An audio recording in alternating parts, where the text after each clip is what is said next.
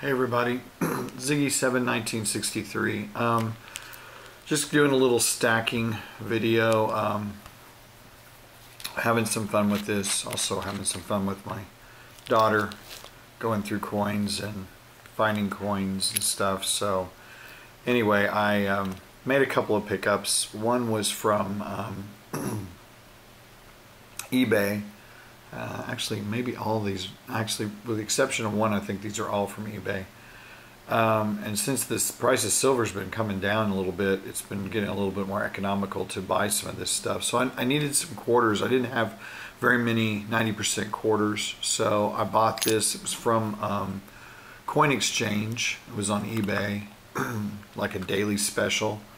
So I got a whole roll, $10 worth of Washington quarters, and actually most of them are in pretty good shape. There's a few in there that are kind of smooth, like this one, just 1945, but most of them are, you know, 1945, 1943, a lot of 64s and 61s, 62s, but thought it was a pretty good pickup, and I don't have a lot of junk and I needed more, so I picked those up. Also, somebody was selling on eBay just some odd lots of things, so I picked up just a half Franklin half 1952. It actually is a pretty nice little coin.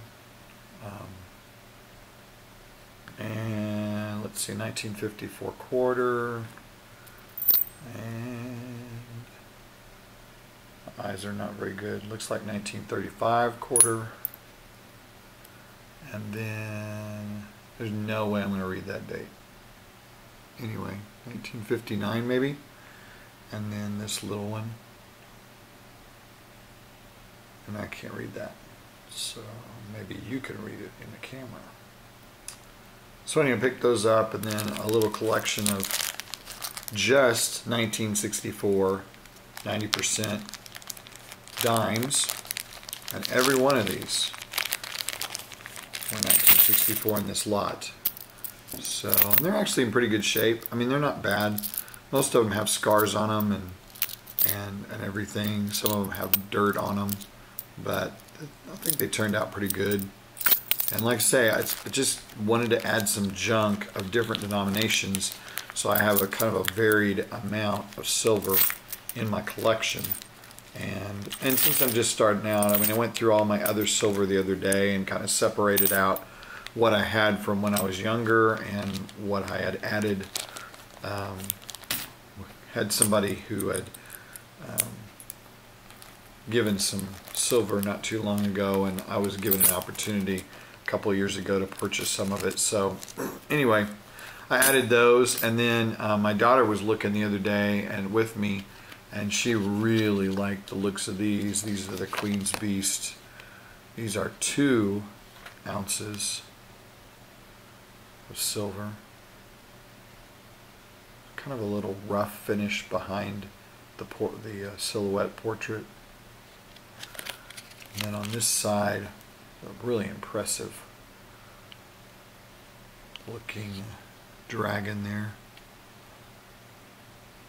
So, and I can't remember, I think I got these, when silver started dropping, Provident had these, and they had a really good price on them. It seems like it was more in the neighborhood of like $43 or something like that. I can't remember the exact amount that I paid. Maybe if I'm good here I can reach it. Yeah, they were $43.19 a piece. So I picked up a few of these, and then of course silver continued down, so I've got another grouping of these coming, and they were a whole lot less. They were a little bit under $40.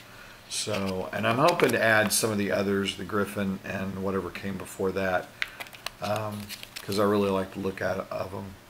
So I'm just kind of getting into this. It's kind of fun. These are really thick, hefty coins.